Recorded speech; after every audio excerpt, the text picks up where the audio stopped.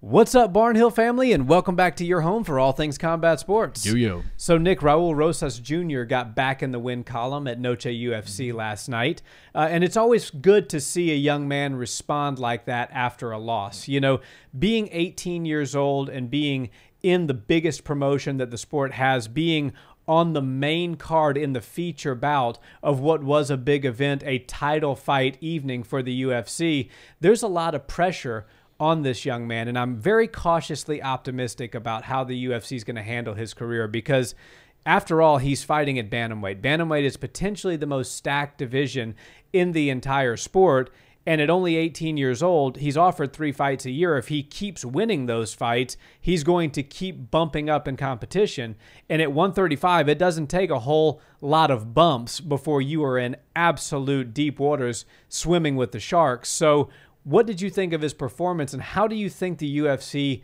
should manage Rosas Jr.'s next couple of fights? Well, the UFC has to be very careful. They need to be smart with how they manage him. He's only 18, and I don't think he needs to fulfill all 3 fights per year like a lot of fighters do, especially ones that are in their 30s and late 20s and whatnot. 18 years old is so young. He's still 10 years plus away from his physical prime. And I would love to see somebody with his skill level at the young age of 18 fight into their physical prime. But if you jump the horse and he starts fighting, and by the time he's 25 years old, he's got, 12, 15, 20 fights in the UFC, we might not be able to see him extend his career that long. So while I'm sure he's that young gung-ho fighter that's hungry, wants to take on anybody at any time, all that's fine and good, but this is a business and he needs to treat it like a business. And at the same time, the UFC needs to treat it like a business. It's really awesome to say that there's an 18-year-old on our roster. And as a matter of fact, he hangs with everybody. There's no denying that Raul Rosas Jr. belongs in the UFC, that he probably ran through the regional scene in Mexico like a knife through hot butter. Like, he was probably just dicing up young people, and they're like, all right, this is just not even fair. He's undefeated. Let's throw him in, into the sharks and see how he swims. He's come out. He's now won a couple fights in UFC. He did, stub his toe in one of them. But to see him come back off a loss and then get the job done against a game guy like Terence Mitchell, who's 33 years old, also looked about 18.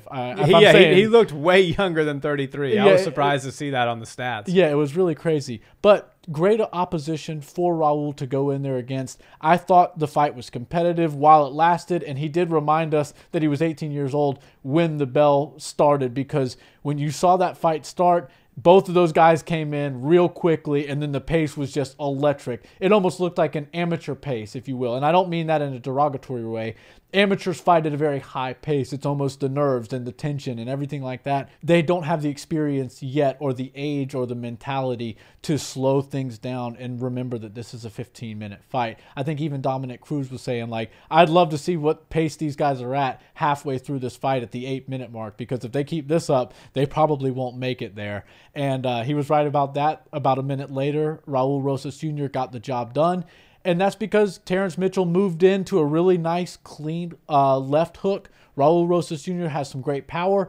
And while this was one of those impressive performances inside the Octagon, you also have to look at the entire production and the entire show that he was involved in. His walkout was great. He understands, I got to put on for my people. This is a big Mexican independence night. I'm now one of the leading faces in Mexican MMA fighting. Let me put on, my big hat. Let me put on the music that they love. I'm going to walk out. I'm going to, see my family next to the Octagon. I'm going to show a lot of respect. I'm going to get my hand raised. I'm going to do really well on the microphone, which at 18 years old is very difficult. There's a lot of guys in their 30s that are on the UFC's fight cards, and they still don't know how to handle the microphone when given to them. For 18 years old, he's doing a great job. I think inside the Octagon, outside, the X's and O's, the stuff he's doing on the microphone, everything is very good, A+. And as long as you let this guy have a low simmer to the top, we could see a major star on our hands. Yeah, is Raul Rosas going to be the next John Jones, where he's a champion at 21 years old? I doubt it, especially at bantamweight. Could John even come back, 21-year-old John, and insert himself into light heavyweight right now, given where the competition and where the sport has moved and become a champion at 21? I don't know the answer to that question. So I think it's going to take some time and some years. And if you want to see what not to do, just look at the way that Bellator managed Aaron Pico. Right. This kid, everybody on the planet, including all the talking heads and the pundits, gassed this kid up like he's going to be the next John Jones. He's going to be a champ at 20. And what happened? He ended up with like a 500 record or worse. And now he's just getting himself back on track and coming into his own. And I think he lost a large part of his career that he'll never get back. And so I hope that's not the case for Raul Rosas Jr. He does have all of the it factors. He's good on the mic, as you said. I think he prefers English. That's his first language, but he also speaks Spanish, obviously the Mexican heritage. So he saluted the crowd in English, but then immediately, because it was Noche UFC and Mexican Independent Night, he knew who was in the bleachers, and he also spoke to them in Spanish as well, which I think was very, very smart thing for him to do. I think a lot of North American fans are going to become a fan of this young man as he continues to grow. But the UFC, I think, needs to slow the pace down. I don't think he needs to be a 3-fight per year kind of fighter. I think he needs to be a 1 or 2 fight per year kind of fighter for the next 1 or 2 years, and then bump it up to 3 fights a year after that. Because after all, he's not far away from people like Said Nurmagomedov in the rankings. I mean, if you want to start talking about who he should be matched up against as far as the rankings are concerned, that's who you're talking about. Right. And that's a really scary proposition for an 18-year-old young man. So I think the UFC needs to slow the roll a little bit with this kid.